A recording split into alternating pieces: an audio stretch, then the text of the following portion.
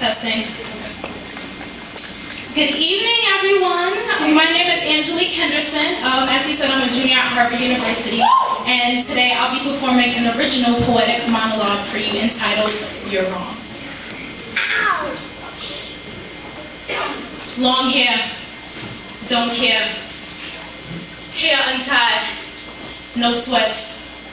Why? Put makeup on. Why do you tell me these things and put these images in my head where my God told me that I was made in his image? Why do you mock me every morning, you reflection and the choice of my toothpaste and the things that I decide to wear and the body that you think I'm letting go to waste? You tell me that I have to be bad, wear tight clothes, go out with my hair did, nails did, and be fancy. But I tell you, you're wrong. You are very, very wrong. Growing up, do you know how many times I've cried because we couldn't afford the new Jordans, Maury's, that Rockaway suit, and the guy I liked thought not me, but the girl next to me was cute?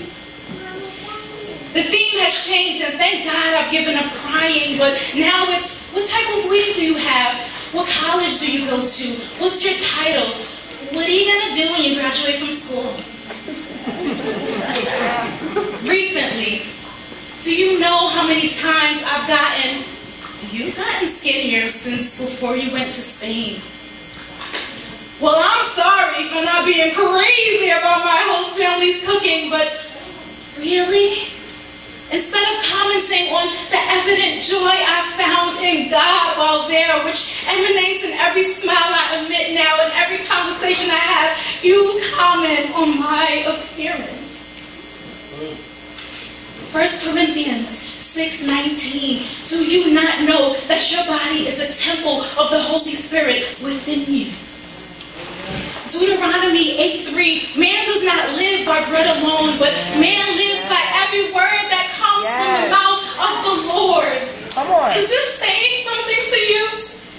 I don't care about Wonder Bread. Jesus himself fasted for 40 days and 40 nights. I care about him, for he is the bread of life. So tell me that my Savior did not die for me so that I can live life more abundantly into eternity. See, because my favorite scripture says, I can do all things through Christ who strengthens me, and that includes chasing my TV and film acting dreams. I am God's masterpiece, and you are his masterpiece too, just the way you are. You don't have to believe me or believe in my God, but he loves you anyway. Amen. So, I am going to put my sweats back on because in a dress or sweats, he loves me just the same. Amen. That's right. Ephesians 2:10. I'll leave you with this. For we are God's masterpiece. He has created us anew in Christ Jesus so we can do the good things he planned for us long ago. Thank you and God bless you.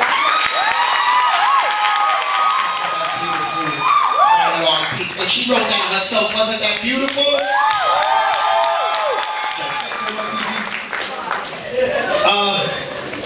I don't know what water you drinking at Harvard, but whatever it is, you keep drinking that water. You go to the top, girl. You go to the top.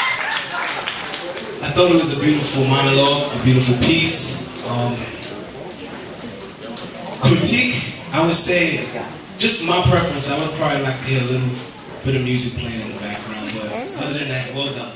Amen.